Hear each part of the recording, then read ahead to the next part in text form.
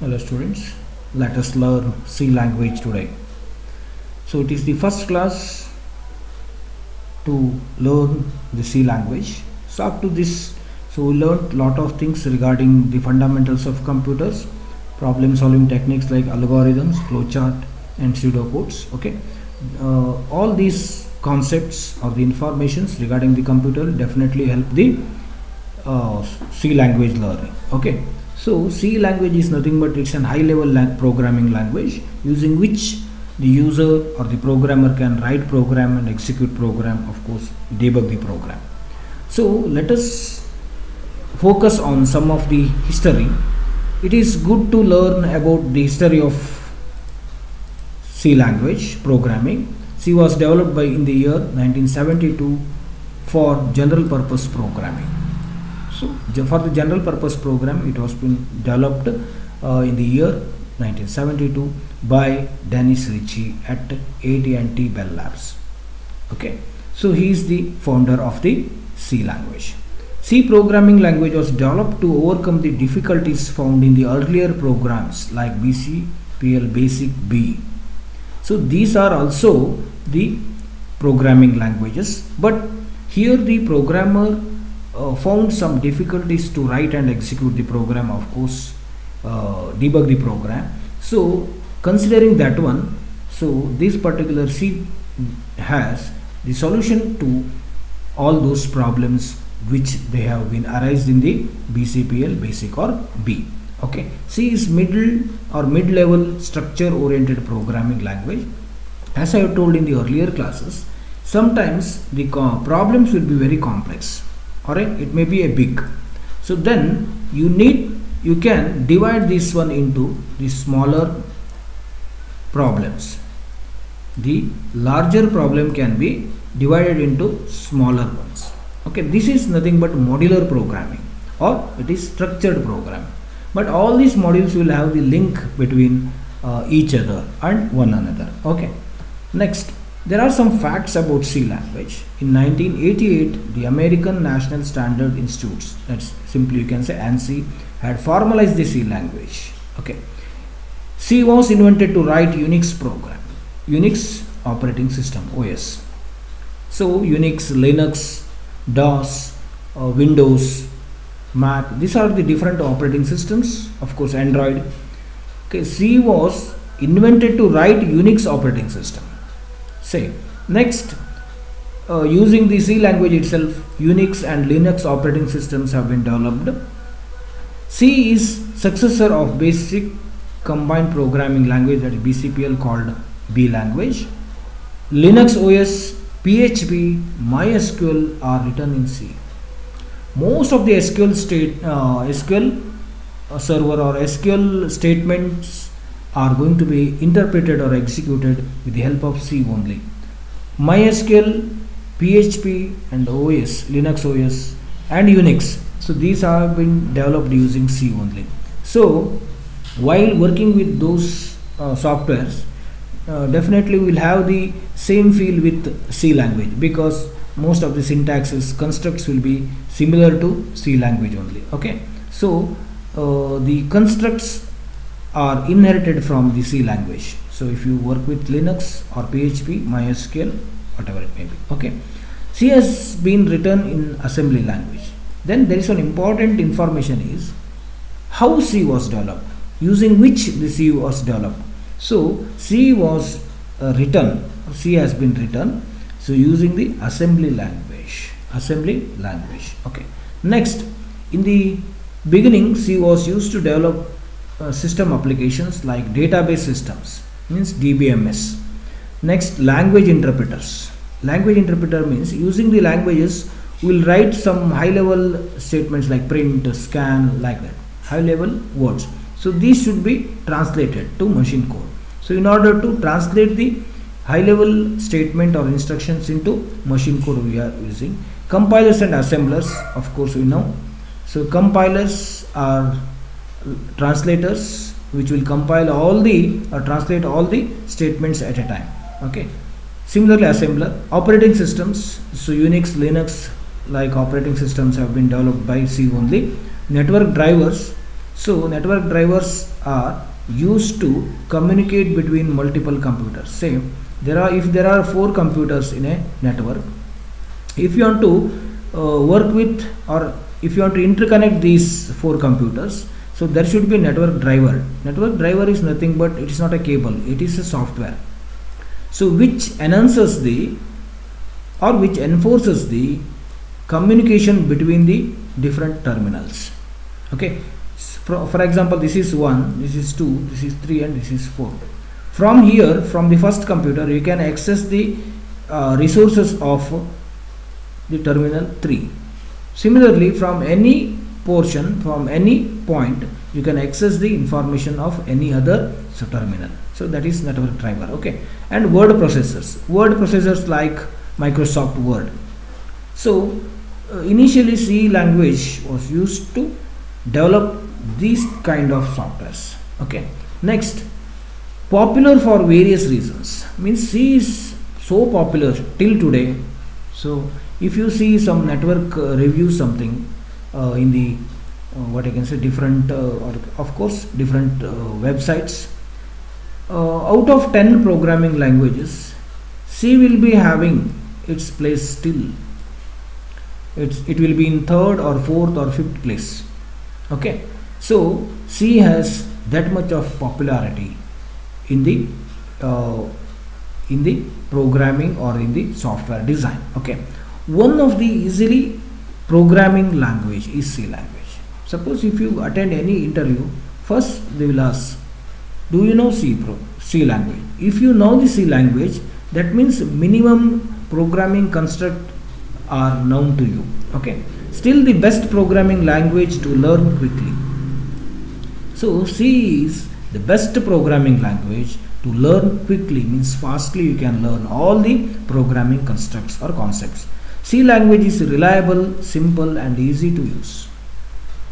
C language is very easy to write the program, execute the program, of course debug the program. Okay, so C has all rich set of data types, all rich set of reserved words. Okay, each and every token can be easily understood by the programmer. So it's reliable, simple, of course easy to use. C language is a structured language, as I have told. So definitely there will be some predefined data types, operators, constructs, control structures, okay, functions, etc. There are a lot of things are there with the C language. So all those things will make the C language structured one. Modern programming concepts are based on C. So whatever you say, if you say PHP or if you say C# something, if you say visual programming, so any language that will be here in today's market or in the future IT market, so all programming language will be based on C language only. Okay, it can be compiled on a variety of computer platforms. Okay, once you write and execute some program in one particular computer, that can be easily compiled on a variety of computer platforms. So computer platforms are nothing but, if you are working with Windows say 10, so the same program, so which the C program that you have worked with Windows 10 can be easily worked with Unix or Windows 7 or Mac something. So you need not to change anything else. Okay, so it can be compiled on a variety of computer platforms. So once you, that's called portability. C programs are portable programs. Okay, you need not to change any code. Okay, if you copy or if you carry that program or if you send that program to any other different platforms. Okay, universities preferred to add C programming in their courseware, of course. So if you go for any courses of 2 years or 3 years or 4 years, engineering courses, master courses or bachelor courses or diploma courses, whatever it may be, so which related to IT, information technology or computer science, so in one or the other SEM you will find C programming and or C programming syllabus. Okay, so because C has that type of popular in the IT market. Okay, next one, there are some features There are some features of C languages. First one is it is robust language, which is a rich set of built-in functions and operators. Means C is robust with a rich set of built-in functions and operators. As I have told, it has some rich set of built-in functions. Means so there will be mathematical functions, character functions, string functions, okay, statistical functions, and operators. So you can see different, so more than 25 operators will be there. So using these operators you can manipulate the data easily. Okay, so C is a robust language. Okay, next, programs written in C are efficient and fast. So whatever may be the program, it's a medium programming or small program or the large program. So all those programs written in C are efficient and fast. Okay, so in some programming language, for writing or designing, that will be easy for the programmer, but for the execution, so it will take more time. But C is such a programming language, so if the programs are written, it may be in large scale, so these programs are very efficient and very fast in their execution. Okay, and also accurate. C is highly portable, means programs once written in C can be run on another machines with minor or no modifications. As I have told earlier in this previous slide, C is highly portable. It's a portability, means programs once written in C can be run on other machines with a different platform with minor or no modification. Suppose if you have written in Windows, so those programs can be easily run on Mac or Unix or Linux based systems. Okay, C is a collection of C library functions. We can also create our own function and add it to the library. Means C language has some library of functions. So generally library means college will have a library, so which contains a number of books, isn't it, for the reference. Similarly, C is having a library of functions. Here n number of functions are there. So directly the programmer can use that function, like say fact. Fact is a function. You need not to write how to find the factorial. So for factorial, so there is a function. In order to find the root, there is a function. In order to square, there is a function. So like that, in order to reverse this thing, there is a function. So for particular operations, some operations which will be repeatedly or frequently used by the programmer, for that there will be a library of functions. Okay, apart from those functions, the programmer can write their own functions and add it to the C library. So this is one facility, what I can say. You can access the library functions. Of course, you can add your own function to the library. So in order to increase the number of functions in the library. Okay, C is easily extensible. You can extend your C programming capability very easily by writing some functions or by calling the functions or modifying the functions at all. Okay, next one, advantages of C language. C is building block for many other programming language. So building block is this one. Okay, building blocks. C is building block for many other programming languages. Means, so you can develop some programming languages using C. Say, as I told, PHP is one scripting programming language, server-side scripting programming language, which can be used in developing websites. Okay, so that PHP itself is designed or developed using C language. So it's building block, means you can develop any kind of softwares using C. Programs written in C are highly portable. Portable means no need to modify it in order to execute on another machine or computer. Several standard functions are like built-in functions can be used to develop programs. Means instead of rewriting the same procedure, okay, suppose if you want to write a program, so 25 lines or 100 lines are required, 100 lines of codes are required. So if you use one built-in function, one line is enough, only one line is enough. So why to go for 100 lines of codes? Okay, using only one line you can do the same kind of job. So that is the power of inbuilt function. C programs are collections of C library functions, and it's also easy to add functions to the C library, as I have told. The modular structure makes code debugging, maintenance and testing easier. So modular is nothing but one small large program will be divided into small modules. So each module is considered as small program or it's a part of larger one. So if there is any error in the small program, like, so you can consider or you can concentrate on this one only. So you debug this one and these are okay. So you debug only this portion and add it to this one, so that you will have the last or final result. Next, disadvantage of C language. C does not provide object oriented programming concept.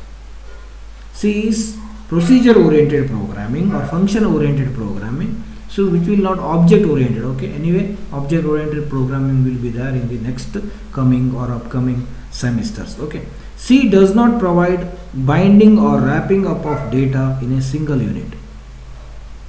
Means C will not have any binding or wrapping up of data in a single unit. So C++ will bind all these things. So binding means, suppose for example, we want to bind or collect the information of a student under a student name. So student information is like student register number, name, date of birth, contact number, email ID, etc., or the photography. So all these different kind of informations can be collected under a single name. So that is not possible with C. Of course, there is a hint in C language, that is structure. There is a data structure or small structure, so which is a collection of different data items, but it is not well suited for the larger applications. But so C++ was developed. In the C++ you can work with object oriented program, or it will be helpful in binding and wrapping up of data in a single unit. And one more disadvantage of C is C does not provide constructors and destructors. Of course, because constructors and destructors will come under object oriented programming, where there is a class and objects are there. But probably you cannot work with objects here. You can work only with the variables, arrays, etc. Okay. Some more limitations of C programming language are difficult to debug. Sometimes if the program is very lengthier, so then it is difficult to debug. Okay, C allows a lot of freedom in writing code, and that is why you can put an empty line or white space anywhere in the program. And because there is no fixed place to start and end the line, so it is difficult to read and understand the program. So means in C language what you can do is you can leave the spaces, okay, wherever, or you can write lengthy lines of codes. Okay, in those cases what happens, if the statement is lengthy, so it is difficult to read and understand the program. Of course, for this we are going to use write the comments. Okay, so by seeing the comment for the block or single statement, we can come to know so what purpose the particular code, following codes have been written. Okay, the C compilers can only identify errors and are incapable of handling exceptions, means runtime errors. In the C compiler is nothing but which translates the user programming language, user statements into machine. Okay, so here it identifies or detects errors. Suppose if you have, say for example, if you say int a means a should have only integers during the program execution. Means in a we can store 10, 20, 30, 30,000 like that. Suppose if you put a equal to abc, means if you try to assign string values in a, then definitely it will be error, mismatch, type mismatch. So C compiler can only identify errors. C compiler will identify the errors but incapable of handling exceptions. if any runtime errors occurred, means logical error, runtime errors, okay, execution errors occurs, then C will fail. Okay, so for that, for exception handling, again it has been started from C++, and the today's programming language, all programming languages are having this part, exception handling part, but the C is generally it is not having any exception part. Okay, C provides no data protection. So data protection in the sense, say we may go for designing or defining different kind of data. Some of the data are very important, some of the data is not so important, even some of them are no important at all. So this important data must be protected, means the other users should not use it. So apart from local and global variables, there is no any protection for it. Okay, but in C++ or in the today's programming language, so there are some sections or the options to provide data protections. Okay, but generally C is not having that facility. It also does not feature reusability of source code extensively. Reusability, so of course it is there little bit, okay, but full-fledged reusability is not there. Reusability means, suppose if you have written a particular program, okay, and it uses some 100 students record, okay, if you want to modify it or if you want to do the same kind of work for other say objects, then it will not function. So you need to again rewrite that code, you need to re-execute that one. So that is the problem with the C language. Okay, of course you cannot understand this reusability of source code extensively, because so it is at the part of in the C++ object oriented programming itself. Object oriented programming always suggests or enforces the reusability of what you can say codes. Okay, but because it is C, so only we can work with the what I can say data types and instructions, etc. So we cannot do this reusability, or we cannot perform or enforce reusability. Similarly, C does not provide strict data type checking. For example, an integer value can be passed for floating data type. In sometimes, floating means 12.56 is floating. 12 itself is pure integer.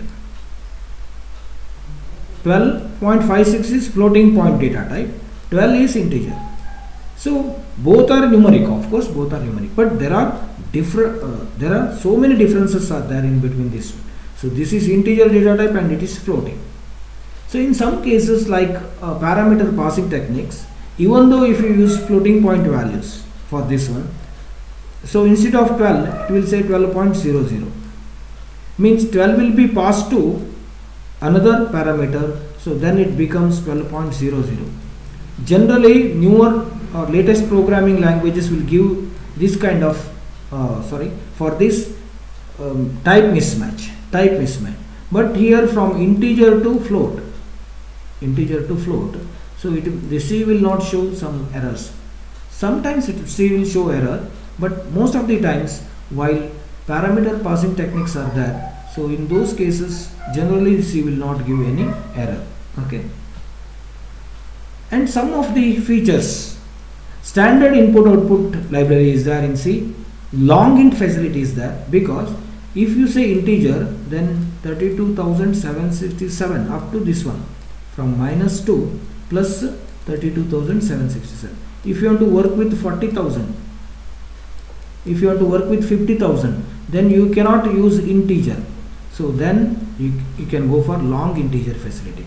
Then unsigned integer data types, so where there is no sign particularly. Okay, and compound assignment operators.